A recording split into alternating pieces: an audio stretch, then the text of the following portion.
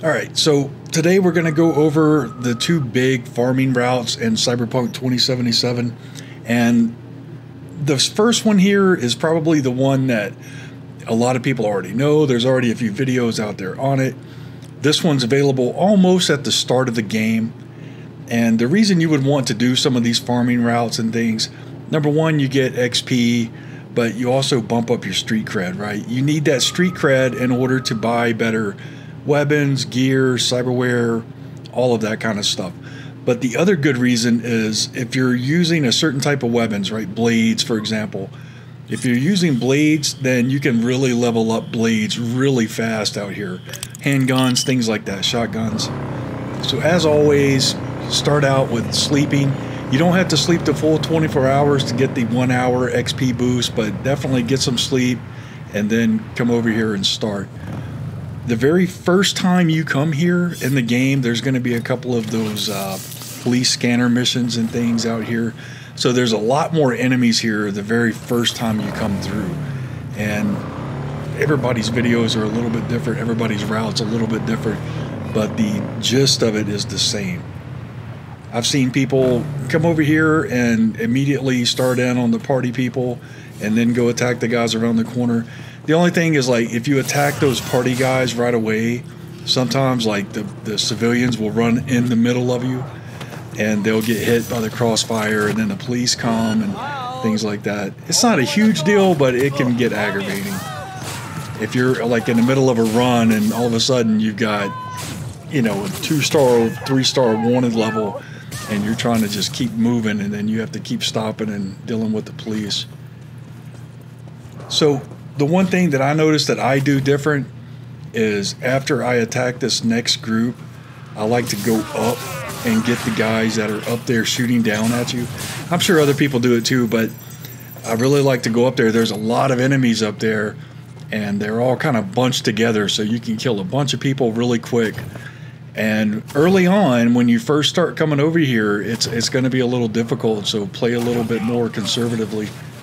You know, bring in plenty of you know, health things to help out, because these guys will light you up once you come in here. I'm just using the mono wire here and these, you know, grenades, because I'm just trying to hurry up and get through this so this video is not 20 minutes long. But yeah, I mean, this is a great spot. The only thing is, like, when you are doing it over and over and over, this area will not be there. I'll show you guys here in a minute, but that area is usually only there when you first, like, transport in from somewhere else. And I know all the other videos have said it too, and I'll say it again, but if you need parts and, you know, you're struggling for money and things like that, eddies, then pick this stuff up. There's a little drop point right around the corner up here from the fast travel spot. Real easy to make a lot of money right here doing this while you're, you know, out farming it anyway. But if you're just trying to get through here quick, then you can do that as well. So this is another spot that's really good, but it won't be there if you just keep running through it over and over and over. So you'll have to, like, fast travel out of the area for a while and then come back in. That can still be done pretty quick, but it's not going to be there over and over and over again.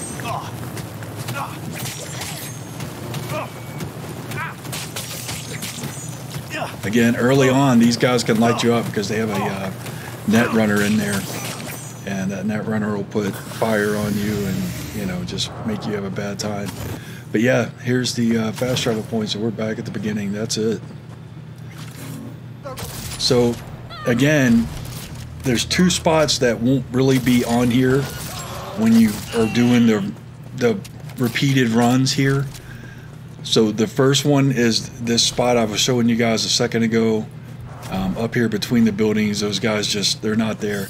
Sometimes I've seen them pop up there, but 99.9% of the time they're not going to be there.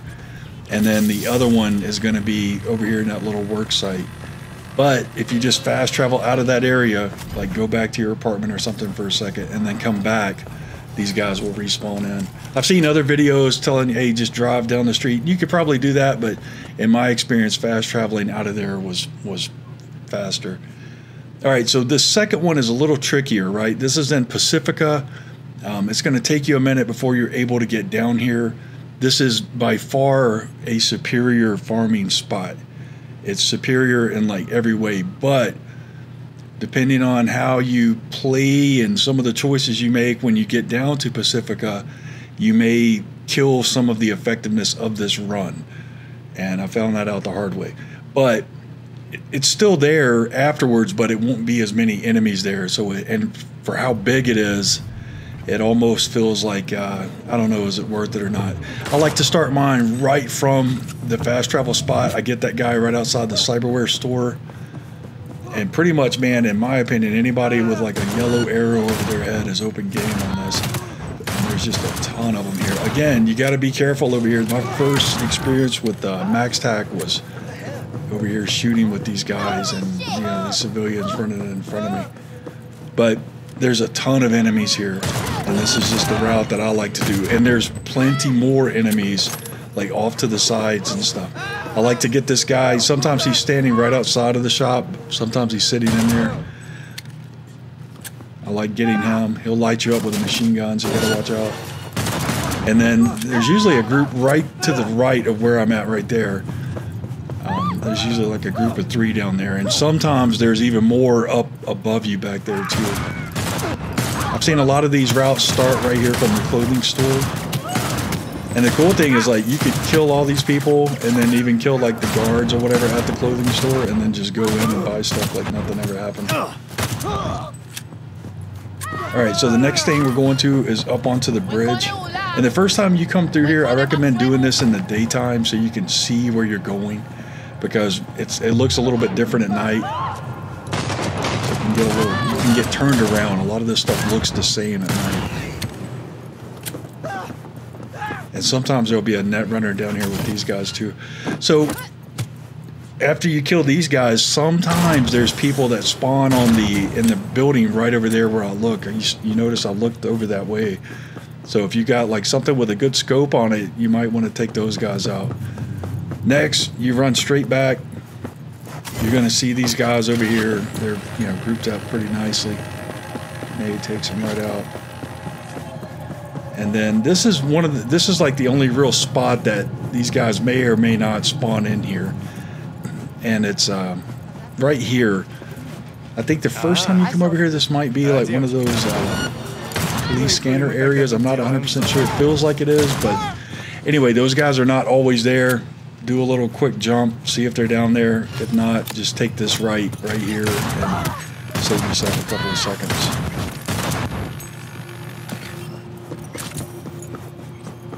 This is a spot that gets people confused. So as soon as you come out there, you kind of want to follow that path, and then there's a break in the fence, and just head toward the cranes. And then this is another spot that I've seen some videos that's a little confusing out there. So there's the big group there everybody kind of knows about. But then there's a couple of other groups, and man, I don't know what it is about those grenades that bugs them out. Sometimes those laser grenades bug those guys out. But there's another smaller group up here on the left. So if you just keep going the direction you were going through the gate, you can get these guys right here. And again, the very first time you come over here, over in that area right there, there's a whole compound full of enemies, but I've never been able to make them respawn, so it may have been a one-time thing. Then you're going to go across the street over here, and there's going to be 3 right here around this table. Sometimes there'll be a civilian sitting there with them, so I threw the grenade in there like an idiot, but sometimes there's a civilian there, and you may get a wanted over there. And then just follow the sidewalk right here. The good thing in Pacifica is you don't really have to worry about too much traffic. There's not a lot of traffic down here. But get those 3 that are on that corner, and then you're coming back up on the fast travel spot here. And there's a group right before you get back to the fast travel.